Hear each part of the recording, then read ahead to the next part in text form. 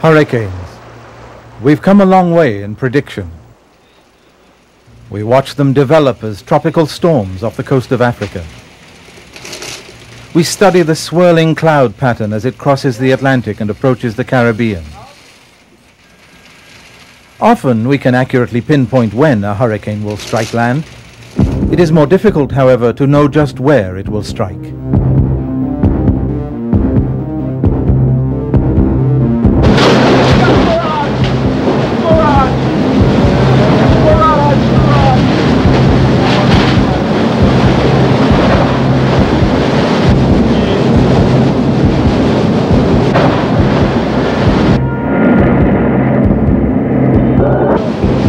Wherever this may be, the chances are great that several islands will be affected.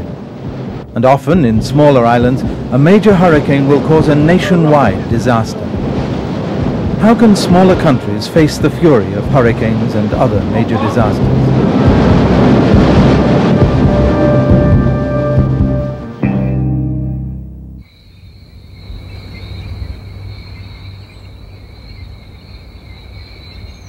I must say that I've never seen anything like this in my whole life. I've lost everything that I've got. And I mean, it's island-wide. I mean, everything has been diminished completely. There's nothing left.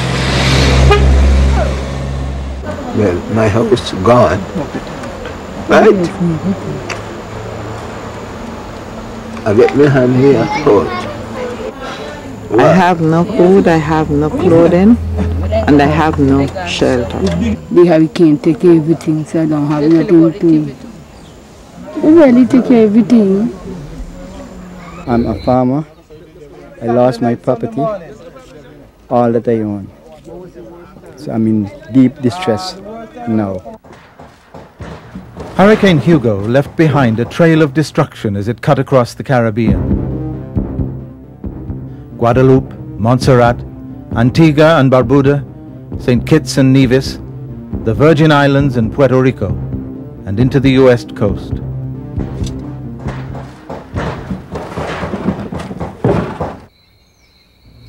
The damages were impressive.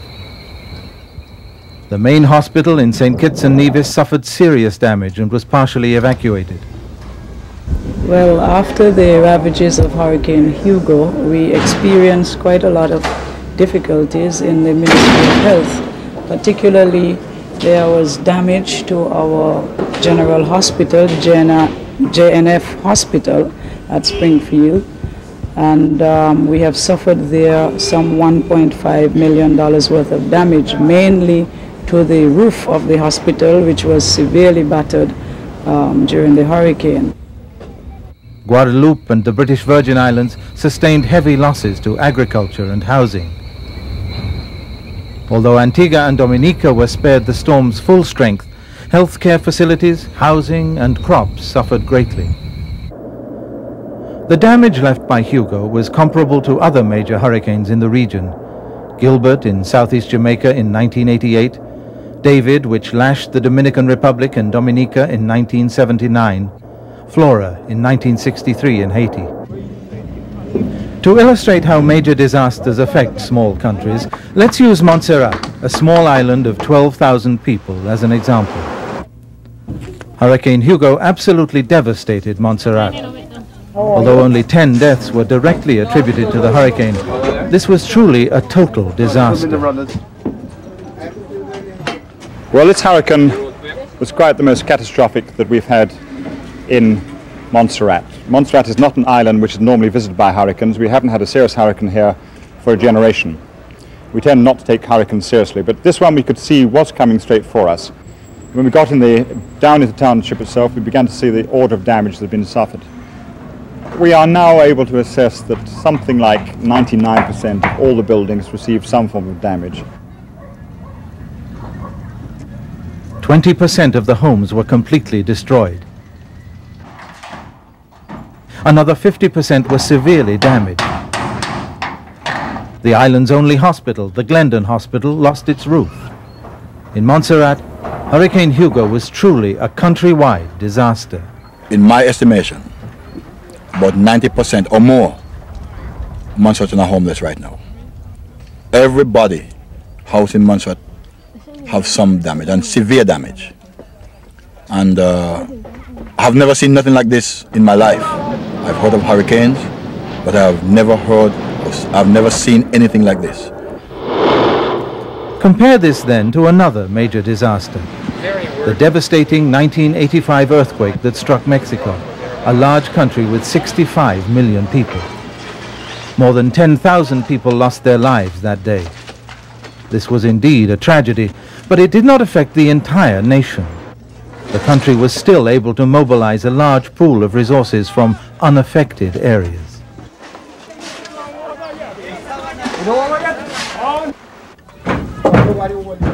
Montserrat's plight is not unusual in the Caribbean. The next major hurricane will severely affect some island nations. With the exception of Trinidad and Tobago and Jamaica, the islands of the English-speaking Caribbean have a surface area that ranges from 85 to 2,000 square miles. Considering that a large hurricane extends over a 10,000 square mile area, small islands that lie in the direct path of a major hurricane are bound to sustain severe damages nationwide.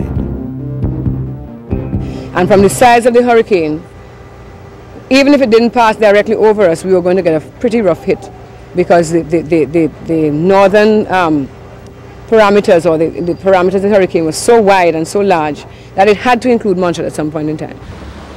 What can the countries of the Caribbean do? Preventing damages should be the first priority. Prevention measures are those that lessen the physical impact of a disaster. Hurricane Hugo severely damaged the recently built Glendon Hospital in Montserrat. This is significant, considering that it is the only state hospital. Fortunately, some areas of the hospital were more resistant than others. Today, prevention measures exist that can lessen the damage caused by hurricanes. The Caribbean Uniform Building Code, known as CUBIC, was produced and promoted under the leadership of the Caribbean Community, CARICOM. This building code offers clear guidelines that will help to ensure that shelter and critical buildings, such as hospital, will resist hurricanes and other disasters. Patient areas should receive special attention, but equipment must not be neglected. In some countries, medical supplies were lost during Hurricane Hugo because storerooms were not hurricane resistant.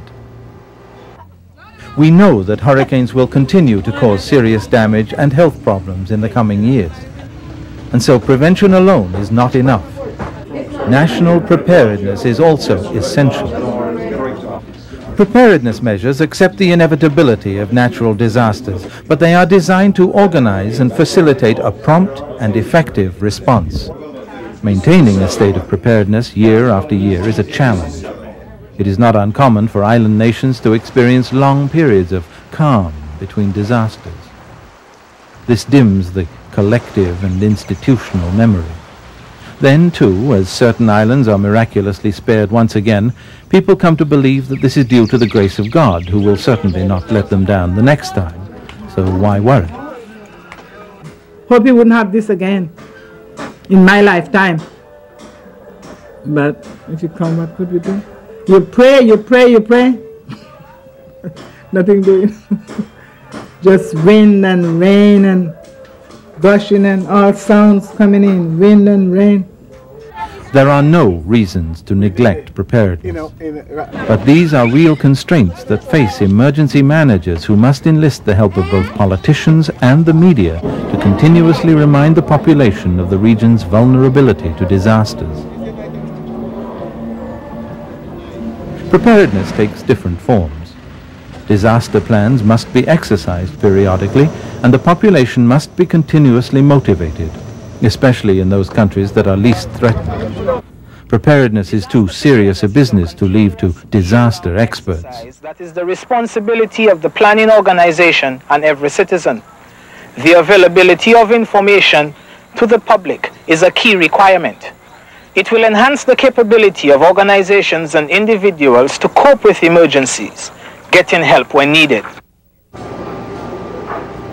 Communities, volunteer groups, women's associations, all key national resources must be involved.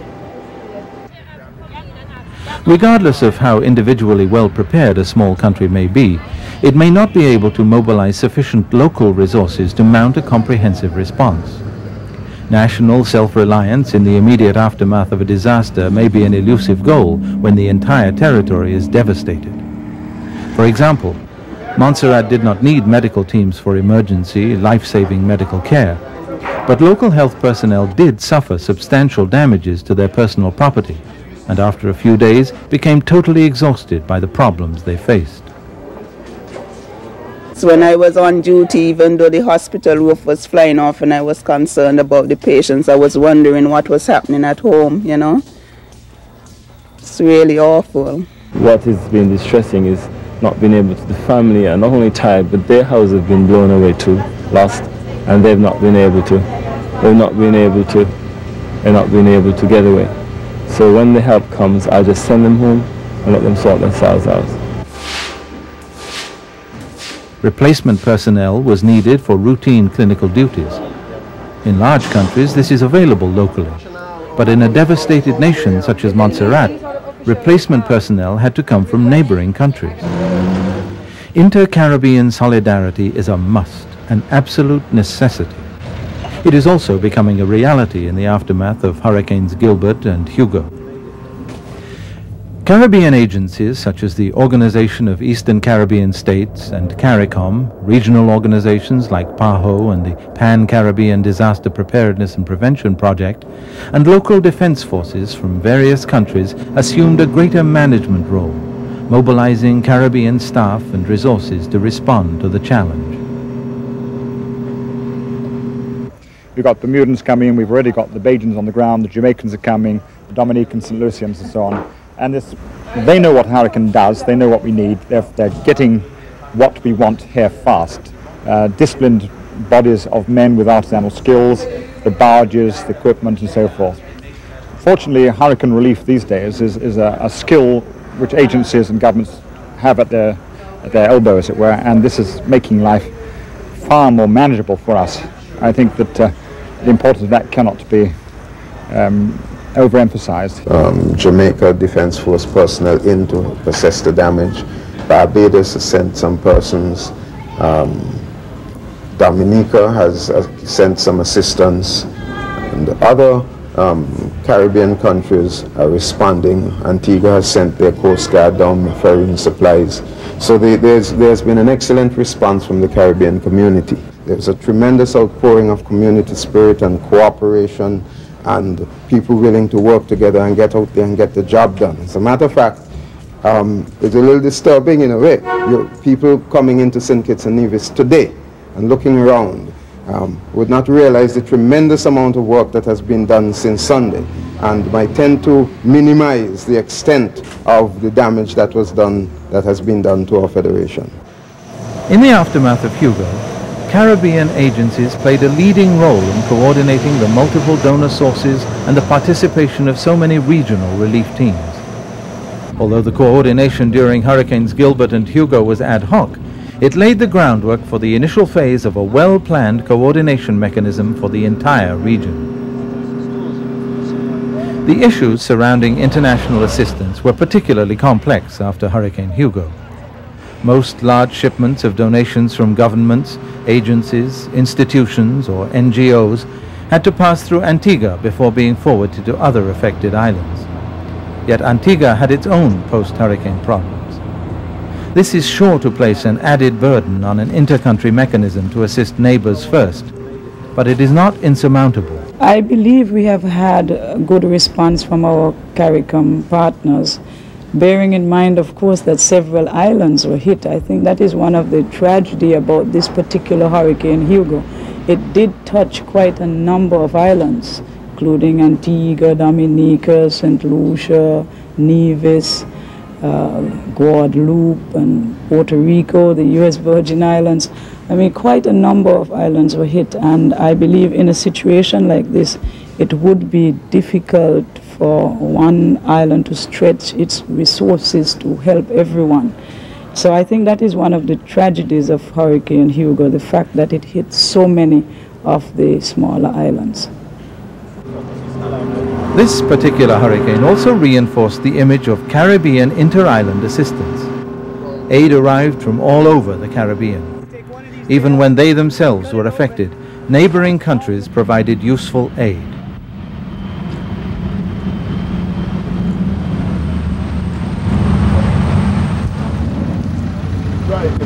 Quantity alone does not determine what is most useful. It is the appropriateness of the donations. And neighbors are in the best position to know the reality in a disaster-stricken country. The UN has declared the 1990s as the International Decade for Natural Disaster Reduction. The International Decade is a time for increasing the awareness of individuals, the community, and politicians about the ever-present risk of natural hazards. No single measure by itself is enough to reduce the impact of disasters on the Caribbean. Well, the first thing I would say is never ever underestimate the extent of the power of a hurricane. A balanced combination of prevention measures, national preparedness, particularly in the health sector, and an inter-Caribbean response mechanism to integrate and coordinate the international response will give the best chance. An inter-Caribbean response mechanism would be a model for other regions to follow. The decision to implement this clearly belongs to the countries.